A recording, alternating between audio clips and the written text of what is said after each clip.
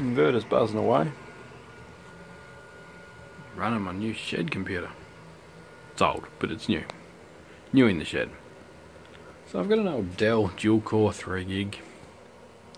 Commonly used as a school computer here in Australia. Lots of schools have these kinds of things.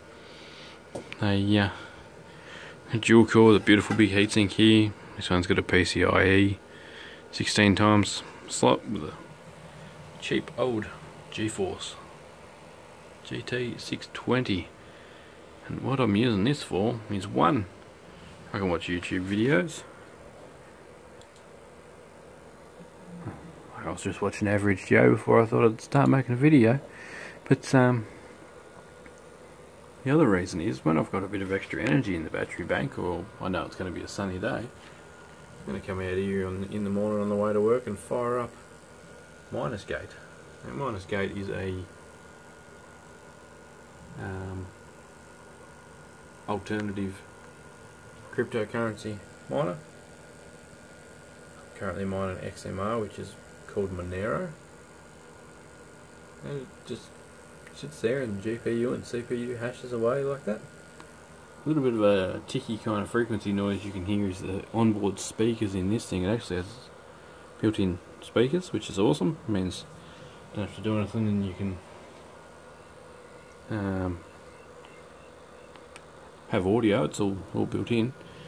So the screen turns off after a minute and a half of inactivity or whatever. But it's using about 95 watts to produce that hash rate with just the computer running. So kilowatt hour every 10 hours of free power. So I can easily get a kilowatt hour out of this battery bank setup. So overnight is definitely a possibility from when the sun goes down. And like on a crappy rainy day, I probably shouldn't have it working, but on a nice sunny day and most of the summer, I'll be able to have it sit up here and just hash away and convert a little bit of sunlight into some digital currency. Also gives me the ability to upload from out here in the shed. Raw content, or if I get hold of a webcam and the signal's strong enough out here, I'll probably even be able to live stream out in the shed, which is cool.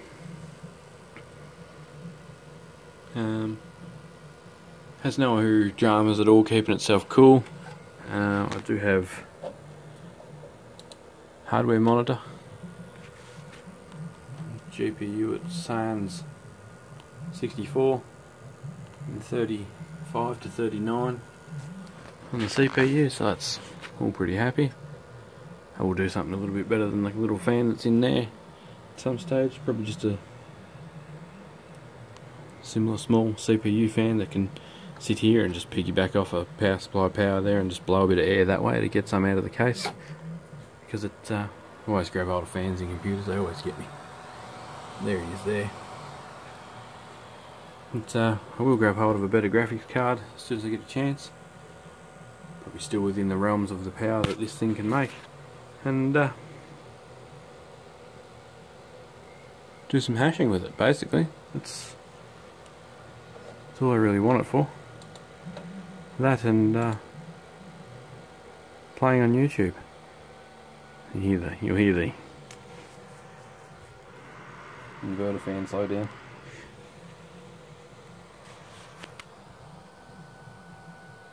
Oh, the fan in the GPU finally stepped up when the load come off it. Wonder if it's a lack of voltage thing. Anyhow, looks like it doesn't have an extra voltage plug. So it's possible. You can change the intensity of the mining on both of them. You can have either 1 or 2 cores on this one, and the intensity over here on the GPU mining. Cool program. I know a couple of people that are using it.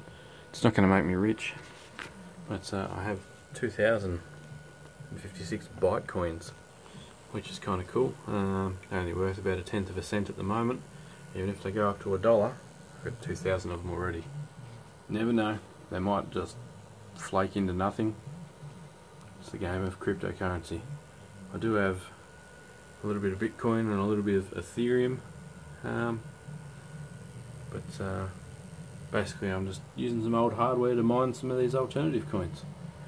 If that interests you, drop a comment below, say good day, and yeah, thanks heaps for watching. Now I've got a Shed PC, so I can sit here and watch my friends and all the YouTube content creators that I like to watch do their thing, and I can be out here doing my thing at the same time. Got to put the e-bike back together and keep playing with all these other 18650s and do some processing, so should be sweet. Thanks for watching, guys. Catch you on the next vid.